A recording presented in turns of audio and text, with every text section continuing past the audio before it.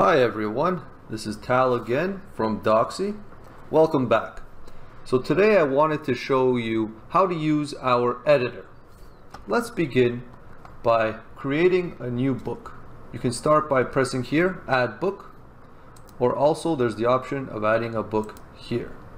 In this case, we'll call this brand new book. Add. Now let's click open our book. And let's get started creating our documentation. So here's our editor. It's quite intuitive and easy to use. Testing words. You easily have the bolding, italics. This is for markup, and as you can see, once you pause and press one of these buttons, you're able to see what they do. And this is, let's say, a link. So in some cases, you may need to link some of your documentation to a video or some explanatory page. Well, that's easy. All we do is highlight video in this case. We go here and we paste the link. In this case, it's a YouTube video. Also note that you can link to any one of your books or shelves.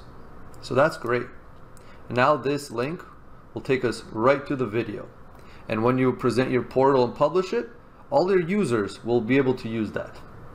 There's also other hidden features, as in crossing off, keys or buttons, keywords or definitions, which is also great. And as well, we can talk about headers. For example, that's a subsection header, and this is a subsection header. So header explaining fine details. And then subsection will explain other information. Also, you can add certain numbers to various sections. And that's great too. Here, if you need to make bullet points, you can explain here bullet points. Must note that this information is free to learn how to use Docsie. Put capital D there. So that's great. And also you can have numbered bullet points, which is very similar to this, but a little bit different. And also just bullet points without numbers or without bullets. And that way, let's show this. I can show you an example of how it looks. They'll look like this.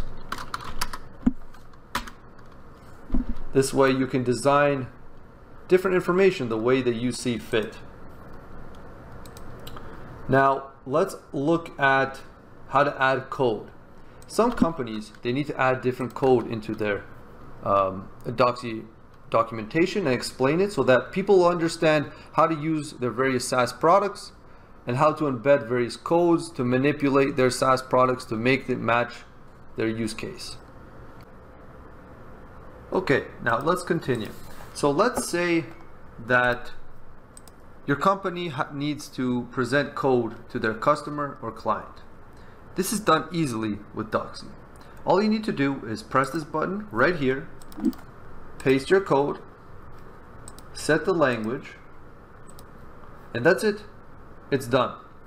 Now this is great because when your portal is published and your clients take a look at it, they can easily copy and paste the code that you presented, and that way their tech team will have no issue at all to use the code for whatever purposes that they need to and whatever use case that they have set forth to accomplish.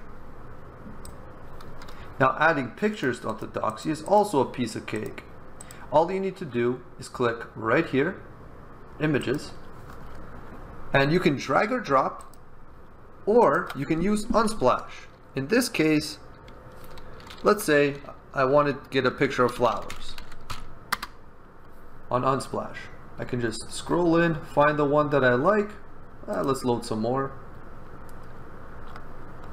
This looks good. Perfect. And that's it, done. Now you have a picture that is royalty free that you can use on Unsplash. But let's say your company has the need to post some videos, because nowadays most companies are using YouTube to generate and promote their products and to explain their products with videos. That's easily done by clicking here, pressing this button here, and I already have a video that I made just a few days ago. I paste the embedded code here and done. Now we have a video as well.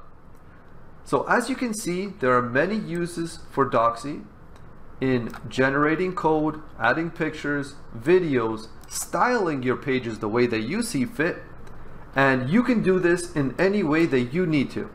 Also, please check out our styling guide at help.docsie.io, and you can find it there, and that way you can style your whole knowledge portal to match your brand's look and feel.